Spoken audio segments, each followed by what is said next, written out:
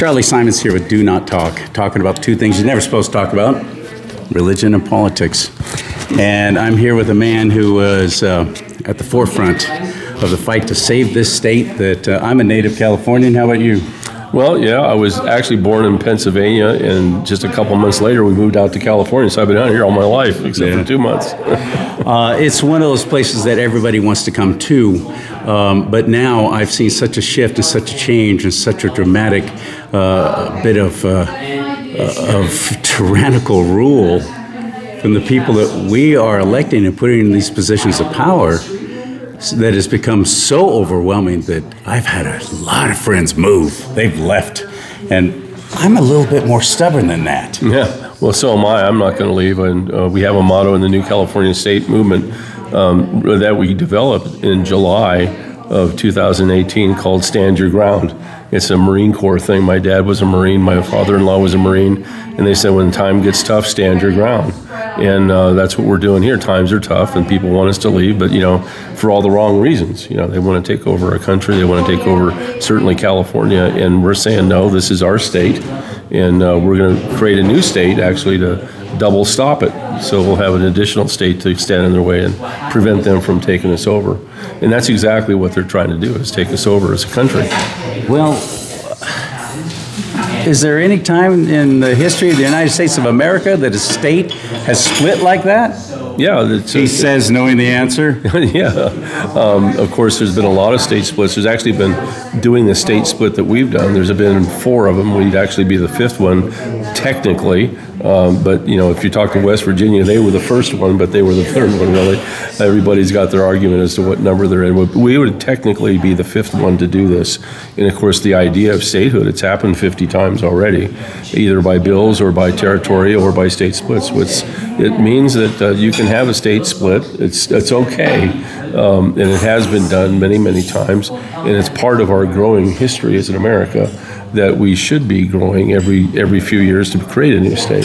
We get stronger in that process. We are just your absolutely stereotypical example of a state where it has huge, densely populated areas that are being overly represented by the state government, and that's by design. And so the rest of the state is kind of like beholden to what the relatively few when you're looking at size, but the population is so much more dense. How do we fight against that? And what's the representation right now in the state of California? Well, the state of California is divided up in 2 population groups. One, it's about 40 million people. You've heard that before. It's actually less than that right now, but around 40 million. And 20 million live in the highly urbanized areas of Los Angeles, San Francisco, and Sacramento. The rest of it, 20 million, live in the rural areas of California, which is about 90% of the land mass.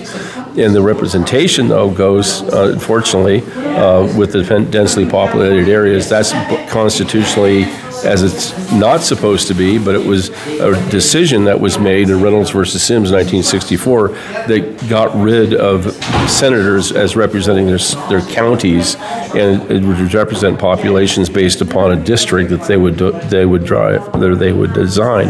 And of course, that's lent itself to the highly densely populated areas having more representation by senators than by. Give me an example. Well, Los Angeles. I'll give you an example. How many senators are there? There's only 40 senators in California, and that was by the original design, the original Constitution of California. They started setting up districts because they weren't really too sure about the county line situation. And then every group has 40, and they should have. But California remained an outlier after 1879 when they changed and modified the Constitution. So they stuck with the 40. And then, of course, they started growing more counties. And then the last county that I think was the last one to grow was Orange County. Grew away from Los Angeles in the 1950s. But, under ideal circumstances, as the Constitution would have it, every county should have been assigned one. It never was. So they went to court in 1964 with the idea that there was lack of representation. The people weren't getting the proper representation in the state level, so that was the theory. And so they decided, well, counties should not be represented by a senator. the senators should be representing populations, very similar to what the House, the Assembly does or House of Representatives does. It represents people by population. And so basically what you have now is a unicameral situation whereas before with senators, they were representing these counties and all the things that go on in the county, all the businesses and things that a county is involved in, resources, legal situations, education, all that is represented by a senator. And that went away in 1964 when the court decided that senators in states should represent people. And of course, ever since then, the lack of representation for the rural areas in particular is unbalanced. They don't have the same representation. They are not standing on the same footage as a population base, let's say, out of Los Angeles County. So you have Lake County as an example, where you have this county, El Dorado or Placer County, which is very rural. Then they're underrepresented because they don't really have a given senator representing each one of the counties. And out of the 40 senators, and these are the ones who go to Washington, these are the ones who represent us on a national these are the state senators. State senators, okay. We only have 2 senators. Every state has 2 senators. Right. And that was so that the senators could form a Senate. See, this discussion happened in the 1787 to 89 Constitutional Convention, because they wanted 3 branches of government, which they set up, and they set up a legislature, executive, and judiciary, and then they had a House of Representatives in the legislature, and so they figured, well, that's really cool. These people will represent the interests of their states because of the people, the population. And so then finally, I think it was Vermont or maybe it was South Carolina, said, our population is different than New York.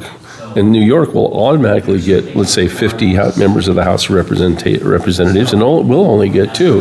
So when we go to vote on something and New York doesn't like what we want, we'll never get anything we want.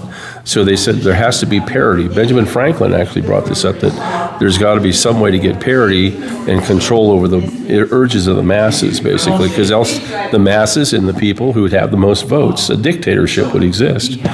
So they said, well, let's try the states and look at the states. So they decided that states would have rights, and that they decided that there would be the 2 senators for each state, regardless of population, and that would balance out the problem on the House of Representatives side.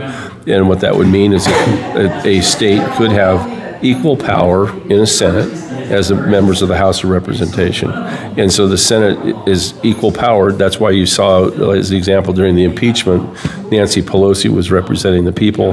The Senate, by Mitch McConnell, was representing all the states.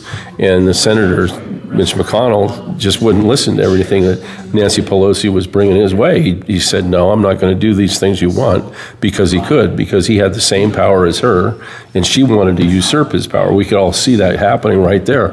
But he said no to that.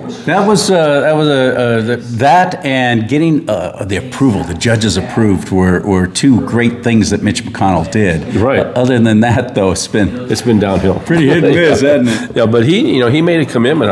I was following Mitch McConnell back in, I think he took the office again back in 1994 after the years of Obama, and because that was when Obama was running roughshod over the Senate, and so Mitch McConnell took back, I think it was in 1994, the Senate, and he said at the time that we're going to restore a deliberative body back to the Senate. We're not going to hurry up and pass things on the urges of the House or the President, and he stood his ground then. So there's been 3 things that he did, but now let's don't talk about the other things, because that'll get me going. Right. The California State Legislature really has devolved itself into a dictatorship or a democracy. Right. As we know. As you threw out a number, I got to hear Paul speak today, and he was very gracious to give me this interview after he's already spent an hour talking to a crowd, a room full of people. So thank you for that. But you threw out a statistic about these 40 senators and how many of them actually represent these big, heavily populated areas, comparatively speaking to the rest of us. Well, when they took the Senate, or they took the county's sovereign areas away from the senators, they put them into districts based upon population. So as an example, if you take a look at the map of New California behind us and you look at all the red area, Brian Dowley, who's in Senate District number 1, he represents 11 counties. and he tips all the way down into the Bay Area to make up his population base, so he gets a piece of that, but he represents 11 counties. It's impossible for one senator to represent 11 counties because look at the jurisdictional things they have to represent. He represents 11 district attorneys now. He represents 11 county boards now, and some of those are divided up with other senators. That's the thing. Some of these counties have been divided up. So it's really hard to get any kind of a representation at that level into the state representatives. They have been railroading the Republican Party very effectively. They have a supermajority now. You have pigs like Senator Scott Wiener from San Francisco. He's going to be a senator for life because he's going to be another Nancy Pelosi, another Dianne Feinstein. That's right. Because he's got a population base that's going to continue to put a swine like that back into that tremendous position of power. But because they have a supermajority, we got no chance here. That's right. That's exactly right. And that when New California is formed, we're going to challenge Reynolds versus Sims. Now, right now, when we created the state, we automatically assigned a senator to each county. So all 56 counties in New California has a senator right now, and that was our appointment. We can do that, and when we start to model and make the state, and we also appointed members of our assembly to each one of the counties. So the counties are being represented right now in New California, where they're not in Old California. All of our business is shaped around that now in their legislature, which is the way it should be. This is a Republican form of government, and California does not offer a Republican form of government anymore. That's one of the first things that the Constitution of the United States says a state has to do.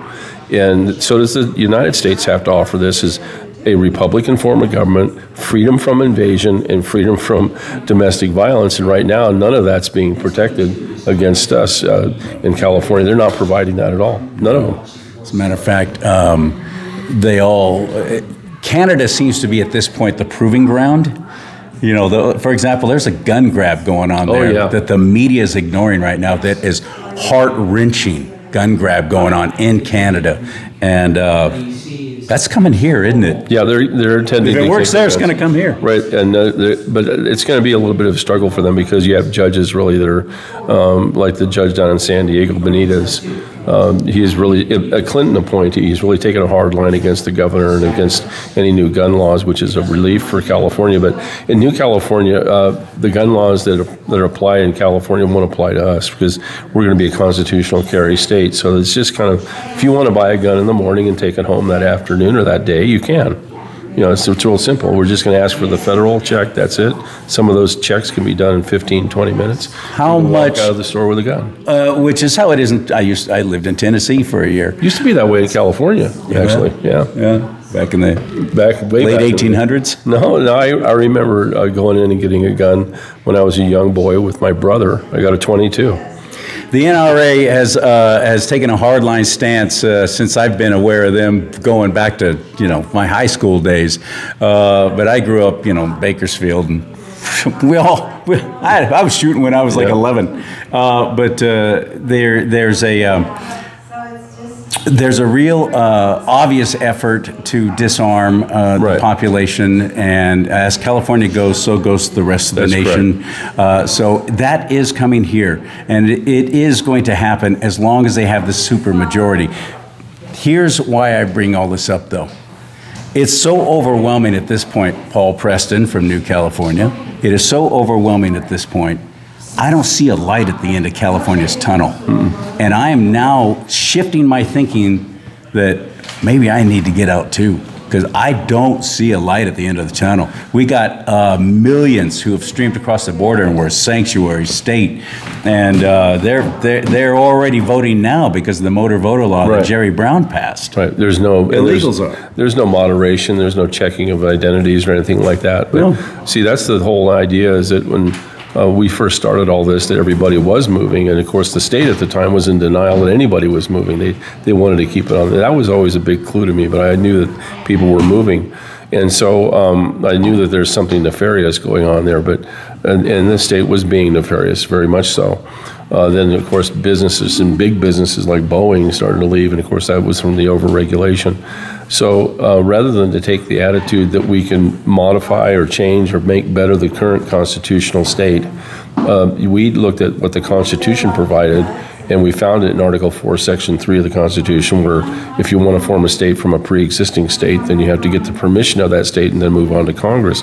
And I thought to myself, that's kind of an odd one, because if you're really happy with your state, why would you want to make a new state, you know?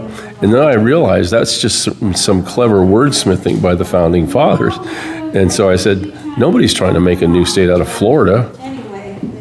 No. Because they have representative government. That's right, they have a Republican form of government. Yeah. And so it was really meant for these moments. And so that's when I said to myself, well, let's do this, you know, and I started getting involved in the Jefferson movement and some other movements. But I knew, being in education, I saw the trend towards totalitarianism back in the 90s. This is the only out, as far as I see it. To everybody who says, I can't leave because I have family obligations or whatever, fill in the blank. We all have our reasons why we want to stay in California. A lot of it is because we're born and raised here and we love it. But it could be so much as we're staying here because, myself, I have an elderly mom. There is no one else to help her. Right. That's part of my every week or 2 weeks. She likes California, right? Yeah, well, absolutely. And so I can't leave as long as, you know, she's still kicking it. I'm here. Right. That's my obligation. So if I don't see a light at the end of the tunnel for the state of California at this point, where I see that there has been a supermajority that has, in many villainous ways, illegally taken over control of and squelched any kind of representative form of government, there is no light at the end of the tunnel. This is it. Right. If I want to stay here because I love the weather, whatever, you know, this is it. It's New California. We are the only thing that will save this state and this nation. And I mean that in all sincerity, especially now with more recent events, and people are starting to realize that. We offer a constitutional form of government that's what the founding fathers wanted. We do now have a Republican form of government, and we will guarantee the freedom of invasion. We won't be tolerating any of this stuff. We won't be inviting them in by inducements through the California DMV and voting and all this other stuff, or payments, you know, for welfare. We just won't be doing that. And the proof is in the pudding with us, and that we've declared ourselves independent, just like the Constitution wants us to do. We laid down 190 grievances or complaints against the state of California. Every Tuesday, we read on the Superior Court buildings of the state, of the capital or the county superior courts. And then we've had 12 constitutional conventions. We've been building the Constitution on the conventions, and we've sent representatives to the Congress, and we delivered our paperwork for statehood. And we're going to continue to follow up. I know there's chaos right now in the House, but we'll continue to send our representatives. We're looking at sending at least 10 when everything is fully done, and we're designated them as delegate representatives to the House of Representatives from New California. Just because we're legally able to do all of these things doesn't mean they're going to recognize any of it, and the media, of course, is going to shut it down or ignore it completely. I think that what will happen, the financial things and the collapse of California financially and the rest of the nation is going to weigh heavily on everybody's minds. And because we will have a clean constitution, a clean credit score, because right now California has failed in the last 3 years to give the auditable financials to the federal government and to us. We haven't seen those. It's why are they hiding their auditable financials? We're the only state in the union that's done that. There's so many other things as the reason why, the education system's collapsing on itself, the immigration, everything that's been going wrong with California, which has been by design, I believe, is leading them into us and the people into us. And we're starting to see it. People are now awakened, and they're going, oh my God, there's got to be some out. They want to stay. They're getting desperate. And many of them are now coming back to us and going, we heard about you, and we're swelling with people joining right now. And that's going to be a trend that's going to continue probably indefinitely until we become a state. And then it'll really take off because people will want the lower taxes. They'll want the water. We have communities in California right now that don't have any running water. And that's by design. I'm sorry. DWR and the state government is punishing these people for whatever the I-5 reason. corridor, where the lifelong, multi-generational farmers along there who had blazed that trail long before there wasn't Interstate 5, raising cattle, raising crops, and getting water. And there's a whole delta and irrigation system that goes through there, dried up all over a fish that's not even native to the delta. The delta smelt and dried up this water to preserve a frickin' fish that nobody even knows what it does and why it's there. How it got there, by the way, not native. Again, I really think that has been a land grab on the part of the government and Chinese government in particular. The globalists want California. This is the prize. It's got everything on this part of the planet and all the planet. Everything you can imagine, from gold to water to the ability to grow crops and so on. And you mentioned the Central Valley and San Joaquin Valley and Sacramento County.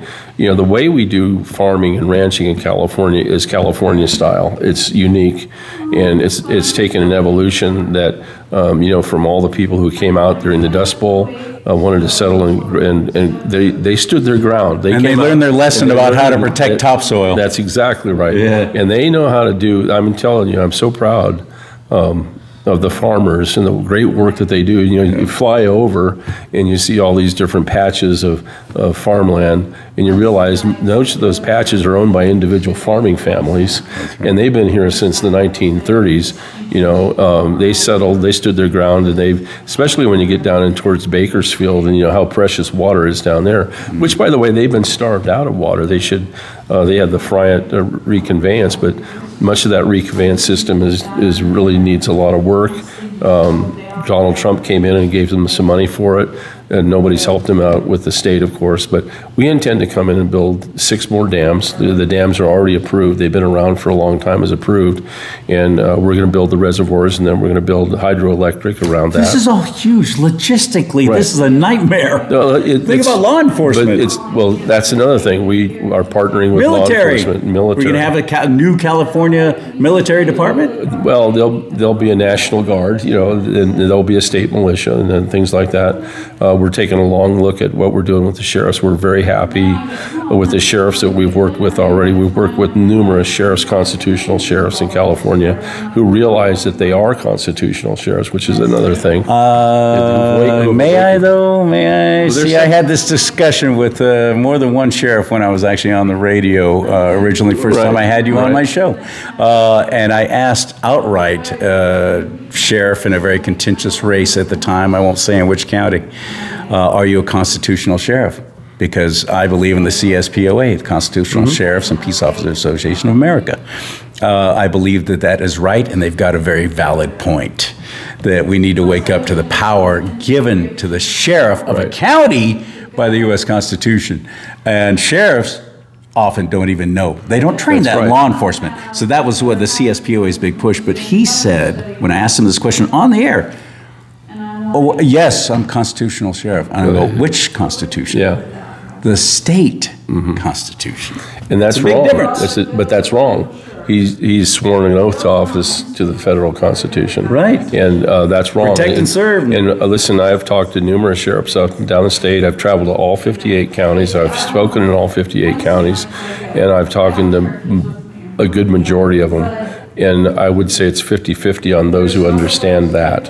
And I've enlightened them and said, no, you sworn an oath to the Constitution of the United States, and you are a constitutional sheriff. The other enhancement, which the California State Constitution does say, is that if you are an elected sheriff by your county, you are, quote, in California considered to be a constitutional sheriff. I think it's the only constitution in the nation that actually says that. Well, then how come they say that they answer? Here's part of the problem with the California Constitution.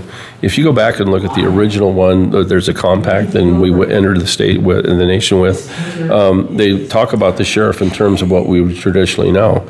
But in 1879, they revamped all that, and they made the sheriff answerable to the Attorney General. Right, there it is. That's not it. That's not it. And they say that the AG is their commander-in-chief. They always say that. And I have to back them up. And I say, no. who'd you swear an oath to office to first? The Constitution. I said, that's your oath of office. I said, the Constitution in California is unconstitutional because you answer to the Constitution first, and you're sovereign. A sovereign if you're elected by the people. You're not. Your powers dissipate if you're not elected by the people in your county. You're not a sovereign, and that's one of the reasons why George Soros and all these other people are trying to buy out the duly elected sheriff's contracts, not contracts, but their election. What? They'll come in. Yeah, they'll come in and offer the board. We will give the sheriff, if he wants to retire early, an elected sheriff, we'll give him, say, $100,000 bonus. And so they give him a $100,000 bonus, and the sheriff takes off. Well, at least, like say, 2 more years left. There should be an election. It's now the Board of Supervisors has that power to appoint. Now, and of so course, you have a new sheriff that they are friendly to. You got it. Without an election. That you got it. And it's really easy for the cartels to come in and sway those county supervisors or force them into things, and they put pressure on the unelected sheriff. He's unelected. See, the elected sheriff is somebody who's answerable only to the citizens, not to the Board of Supervisors. And that's not that boss. The boss is the people, not the Board of Supervisors. We saw that happen in Placer County, didn't we? Well, you've seen it in many counties, and we pointed it out in every county that's happened. And we've told the constitutional sheriffs, we told the unconstitutional sheriffs. In fact, we supported a couple of them. Well, our people did. We can't support a candidate, but we were telling people that the avenue for this sheriff is to be elected. And if he wants to be elected, he should be. But if he doesn't want to be elected, he wants to continue on with that, then you're going to have an unconstitutional sheriff. You have no authority over a jurisdiction as we, the people, would. They're answerable to the people who hire them, and that's the Board of Supervisors. Now, a Board of Supervisor does not represent the entire county. He's only got a segment of the county. Right. And so their impact its powers dissipate. So it would be a challenge for him to say that, yes, I'm the sheriff of this county, but if the federal government comes in and says you're not a sovereign, he's going to have to back down. See, like DeAugustini here, he didn't back down from the feds. El Dorado County, a sheriff who just retired last year. He didn't back down from the feds, and he said, no, I am elected. Every person in this county wants me to do this. You're out of here. And so Jeff Lykoff, I think, has been doing a really good job. He's followed in his footsteps, and he's done a very, very good job. And he's going to continue to do a good job. And there's other sheriffs now who get this. And I'm not going to mention any of them, but it's pretty empowering to see them be empowered. It is exciting. And we just explained it to them the way I just explained it. Very exciting. And that, you're not empowered. You have to be empowered by the people. The people are the ones that are your boss, and you have to be answerable to them. And once they understand that the Constitution of California is no good. It doesn't apply to them in that regard. And so they ignore it. I mean, that's really what's going to happen, is they're ignoring bad constitutionality.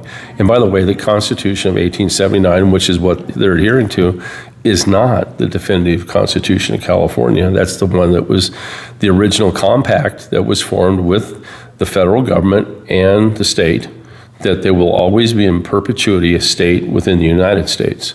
That goes on forever, regardless of what California wants to do. California adopted, which is unconstitutional, adopted this Constitution in 1879, which they've changed over 900 times since then to now.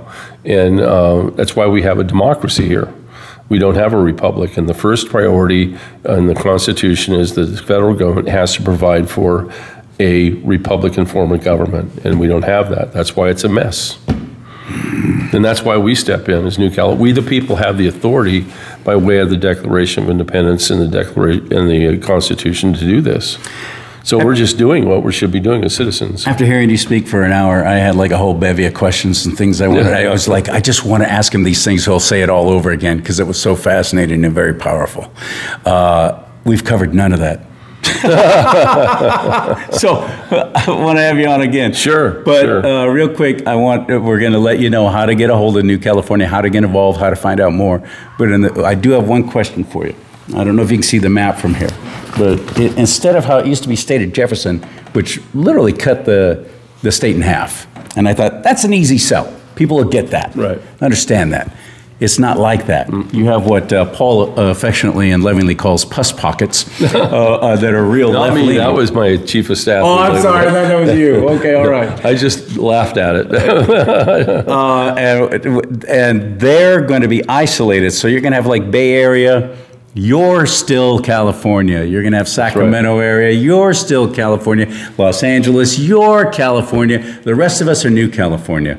That's a hard sell. I mean, you are now leaving the state of California. You're now entering the new state, New California. Well, if you want to ease your mind on that, there's always Southwest Airlines to keep you in touch with people in California. Okay. And it's not unusual for states to be non-contiguous like this because you have several already. Look at Hawaii, you have water. Look at Michigan, you have water and land. And of course, I pray this happens. Minnesota. I pray this happens. Well, no. You understand? It is happening. Good. Right now. Okay. It's happening before your very eyes. Okay, good. We would not be in Congress right now if it hasn't been happening. Yeah. And so the proof is that we do have paperwork in Congress. Now, whether or not they're going to take things up, what are they taking up right now anyway? This is like crazy land, but we're here now and we're ready to go. We have our legislatures up and running and they're doing a fine job. And we have a majority, barely.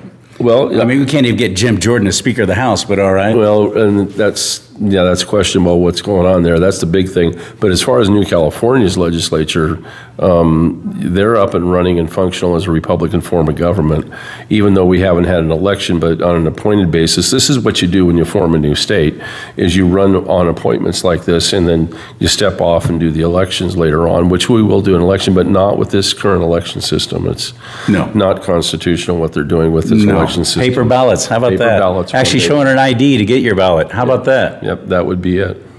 That would be it. Son of a gun. The best thing you can do is not just go, hey, that sounds good. I sure hope it happens. Let me know. That's the worst thing you could do. But the best thing you can do is actually get educated about it. Where do we find you? Well, you can go to newcaliforniastate.com, newcaliforniastate.com, and there's a whole wide range of things you can check into on the face of the website there. Best thing to do is to hit the button that says join now and join up, and we'll get in touch with you. Put your county information in. We'll put you in touch with your county representative. We're really having a big push now because it's time that the foot soldiers of California and New California really step up. It's not a campaign. It's not a political campaign. It kind of feels like it, but we're about making a new state. So it's a whole different operation, a whole different set of features about it. But we still have to do the things about informing people, getting involved with the communities, and things like that, like you would with somewhat of a political campaign. But this is more in depth. Our people stay involved and engaged. We have people running for office now in some places, and we didn't put them up to that, but they just felt compelled to do that, and they think like and they're going to support New California when they're there. They've told us already. That's one of the reasons they're running, because they want to be prepared and in those seats when New California is formed. And I can't stop them. No, don't do that. That's against the rules. The rules are pretty wide open on all these things, and we've been very fortunate that we've been found. We found the right combination of what the founding fathers designed, and it's been done before. This has been done before. It's been done before. We'd be the fifth. That's right. And it would be state number 51. That's right. We're going to have to add a star to the flag. I want to have you on again, and I'm a delegate with the California GOP. Well, congratulations. Really? How's that working out for you? Is that a congratulations? Oh, okay. That's somewhat sarcastic, but how's it working out for you? I've been to 2 of their conventions now in Sacramento and the other one down in Anaheim. And I am telling everyone, stop giving your money to the California GOP. Right. Period. Stop giving your money to the national GOP, as a matter of fact. Don't. Give your counties, yes, your county central committees, individual candidates. Stop, though, giving your money to that state GOP, because they are a train wreck. They're in very bad shape, and I don't see a light at the end of the tunnel there either. So there's so many, and the reason why I bring this up, I've made great friends, people I admire and respect, and I've had on the show. Rebuild California, Save California. They all have similar names.